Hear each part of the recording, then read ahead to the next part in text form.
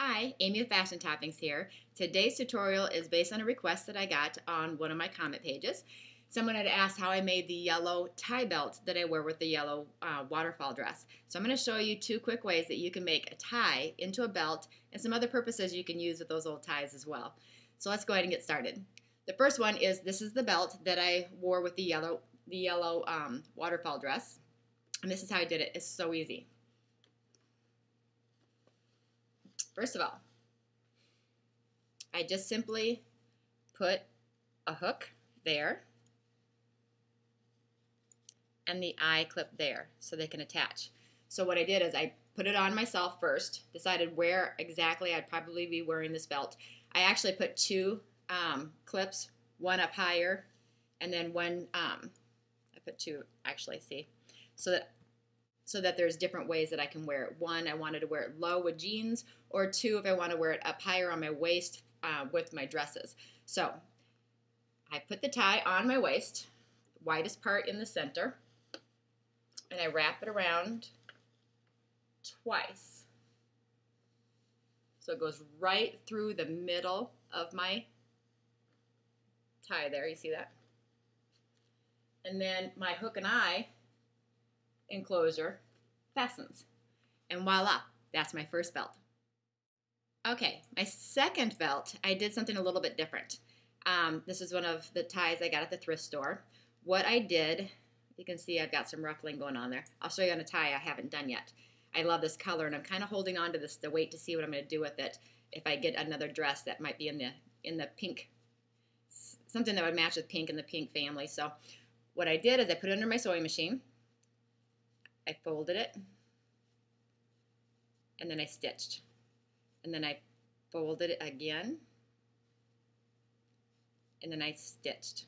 So I just did one big, long, running stitch through the center of all of my ruffles. So I put it on a straight stitch, and I started right at my first ruffle, and I went right down the center of all my ruffles and stopped at my last ruffle. I pre-measured my belt. I pre-measured this, so I knew how far I wanted my ruffling to go, because this leftover material fits around my waist. So this can be worn in several different ways. I still have to attach the hook and eye on this one, but see, it has a lot more texture to it. You can do the same thing with this belt as you did with the last belt. Wrap it around right through the center, kind of it hides your stitching, and then your hook and eye would hook that shut there, and then you have the nice texture. And it's kind of nice too that it's wider on one side and then lower on the other. This would look really cute with a one sleeve dress, the across the shoulder dress, because of the line. You can kind of follow the line if you did also a one shoulder dress. So that's one way that you can wear it. Two, I kind of like this. I was playing around with it. I was sitting in front of the mirror and grabbing my ties and deciding what I want to do with it. This could also be made into a necklace, a high necklace, because you can see with the texture. Especially if fall come around, you can wear it underneath a sweater.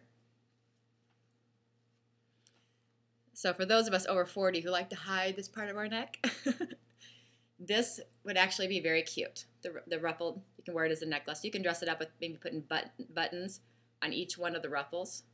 But this has a nice little red box. So I didn't want to put a button on it, but you can wear it as a necklace. You can also cut it short and make a ruffle bracelet out of it. Just wrap it around your wrist and then cut it to the length you want, place a button, and then you got a ruffle bracelet, which is really cute. I even thought of the idea when fall comes around with the sweaters that I have. When they get a little old, the edge of your cuffs on your sweaters get kind of ravelly or kind of worn. You can put two different ties, one on each of the cuffs of your sweaters, mix match them, make your sweater a lot more colorful and more unique, more original. So I love the ruffled idea. So you can see it from the side. You can ruffle your tie, or you can do what I did with the yellow. Where did it go?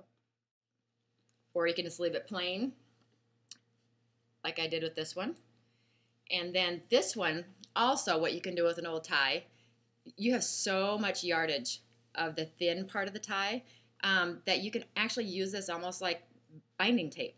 So make it as a new border, the thin part, a new border on a shirt around your collar. Sew it to your collar, and you can actually decorate up an old t-shirt. So use this as binding tape instead.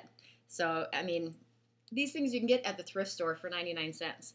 And you can get so many original different patterns. Wow, static cling today, wow.